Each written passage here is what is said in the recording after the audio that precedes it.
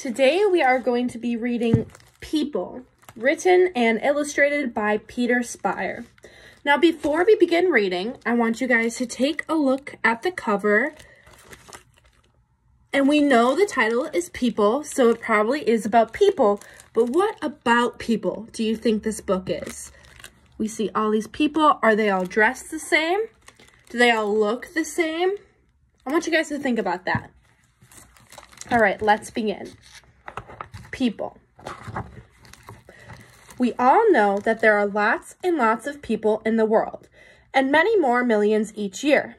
There are now over 6 billion human beings on Earth, and if it takes you 1 hour to finish looking at this book, there will be over 4,000 more. By the year 2050, there will be 9 billion people on Earth.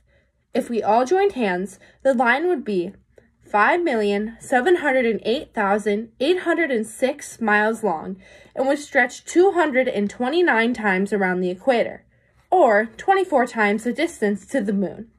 More than 6 billion people, and no two of them alike. Each and every one of us different from all the others. Each one a unique individual in his or her own right.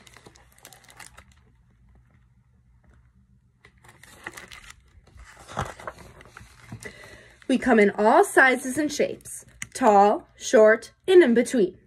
But without a single exception, we all began quite small. And we come in many colors. Even our eyes have different shapes and colors. What color are your guys' eyes? Mine are green. And noses come in every shape imaginable. So do faces, lips, and ears, and everything else. Think of our hair, from snow white to pitch black, straight, curly, kinky, and wavy. And a lot of people have no hair at all. People are funny. Some with straight hair want theirs to be wavy, and others with little curls want theirs straight. People all around our world wear different clothes, or none at all. All of us want to look our best. Still, what is considered beautiful or handsome in one place is considered ugly and even ridiculous elsewhere. Would you guys ever look like that and come to school? I don't think I would, but I think he looks pretty good. Some of us are wise, some of us are foolish, but most of us are somewhere in between. Most people are decent, honest, friendly, and well-meaning, but some are none of these. Some of us love noise, whereas others simply cannot stand it. And not everybody's idea of a good time is alike.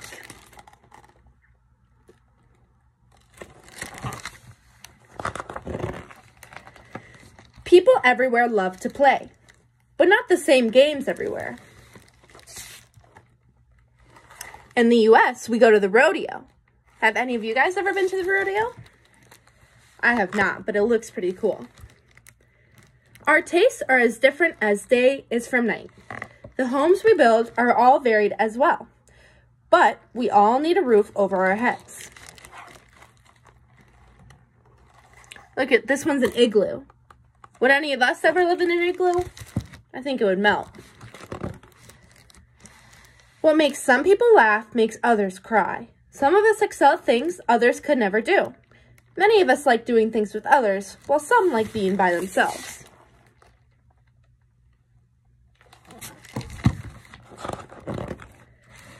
We love and keep all sorts of pets, and we celebrate different feasts and holidays.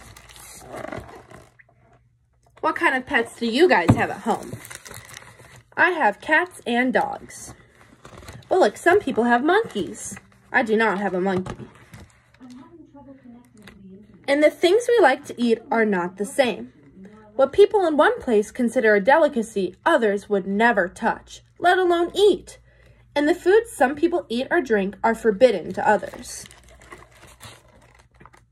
In Africa, they eat elephant. Would you guys ever eat elephant? I'm not sure that I would. We practice 9 main religions, and there are thousands of others as well. Many people believe in one God, and millions of others believe in many gods, and many millions more do not believe in anything at all.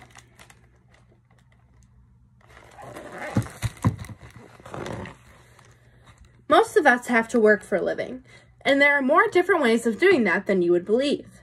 Most people work hard, but others are lazy, and a lot of people who want to work cannot find a job. And some of us are rich, although most are not, and very many are desperately poor.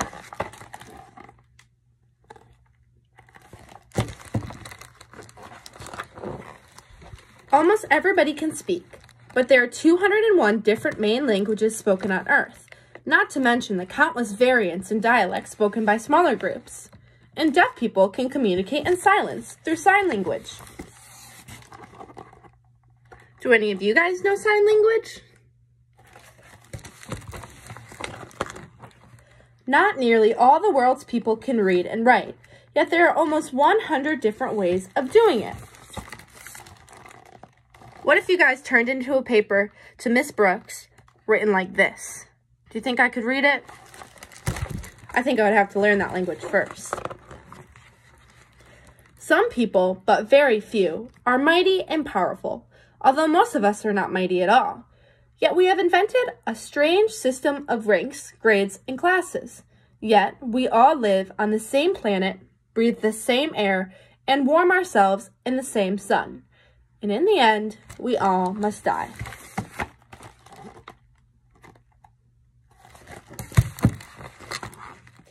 A few of us are remembered long, long after we're gone, and even that in countless different ways.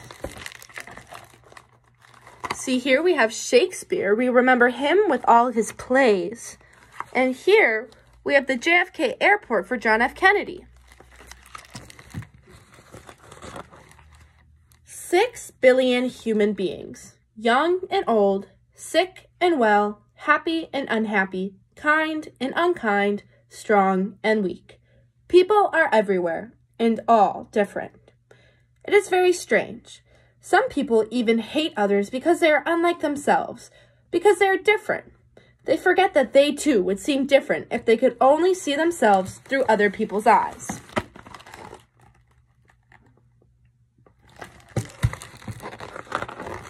But imagine how dreadfully dull this world of ours would be if everybody looked, thought, ate, dressed, and acted the same.